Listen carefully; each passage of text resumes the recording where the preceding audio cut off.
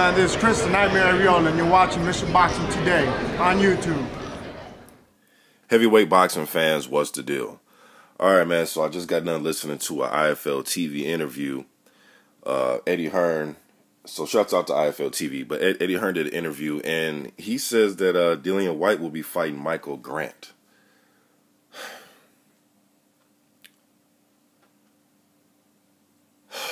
Yes, that Michael Grant.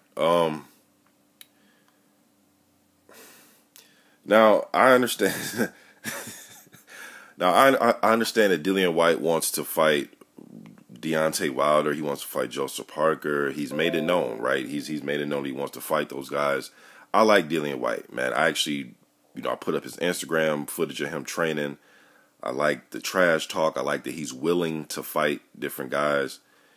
But this fight right here, man, is, now they said they come over here to make a splash in America, and they're fighting an 8-rounder against Michael Grant, man. And Michael Grant lost his last 3 fights, man. He lost to he just lost recently to Krzysztof Zemnak, the Polish fighter. He lost to Emmanuel Char and Carlos Takam. He's only had 3 fights since 2013, and he lost all of them by stoppage. And I don't think he even fought in 2012. Yeah, man, so he's only had 3 fights in the last, 5 years, man. Like, come on, man. 44-year-old Michael Grant. I just don't see how you're going to make a splash. I don't understand that. Even if you blow him out in a round, you beat a 44-year-old Michael Grant who's only fought 3 times in 5 years, man. And I'm not even sure a fight like this will even be televised. Now, some of you are probably saying, but Mr. Boxing, you don't understand the business. They're just doing this, he's just picking up a fight, and then he's going to look for something bigger and better in the fall and going into the wintertime. Okay, that's cool, man. That's totally fine. But I did not expect a Michael Grant. I just didn't, man. I was expecting a journeyman, but probably somebody that at least won at least a fight, their last fight, at least a couple wins in a row. Not just somebody that's lost the last 3 fights. They only had 3 fights in the last 5 years. Michael Grant was a good up-and-coming talent back in the late 90s when I was in high school. I used to hate Michael Grant, though, man. I'm not going to lie. I did not like Michael Grant because I was a big Tyson fan, and Grant used to always come to the ring with Holyfield. You know what I mean? I used to,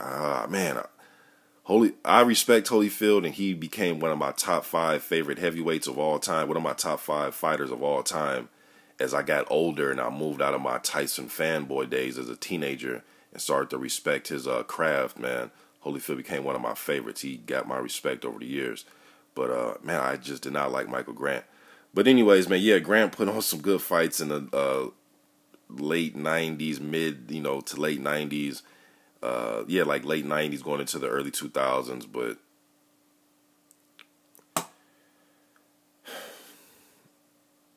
just not excited for this, man. I really don't even know what to say. Yeah, man, Dillian Whyte versus Michael Grant will be taking place August 19th. And also on the card, you got Brian Jennings taking on Daniel Martz. At least Martz has a win. He won his last fight at least. Then he had that rematch with Alexis Santos that he lost.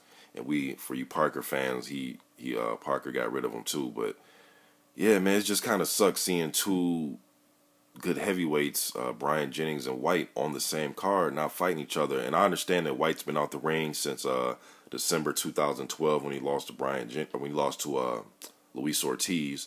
So he probably didn't want a Dillian Whyte fight his first fight back. But just as a fan, though, it kind of just sucks seeing those 2 heavyweights on the same cards in those type of fights. But that's just me. I'm sure both of these guys, Jennings and Dillian Whyte, will have something bigger and better after August 19th. But just getting out there to you guys, curious to hear your perspective about Dillian Whyte versus Michael Grant.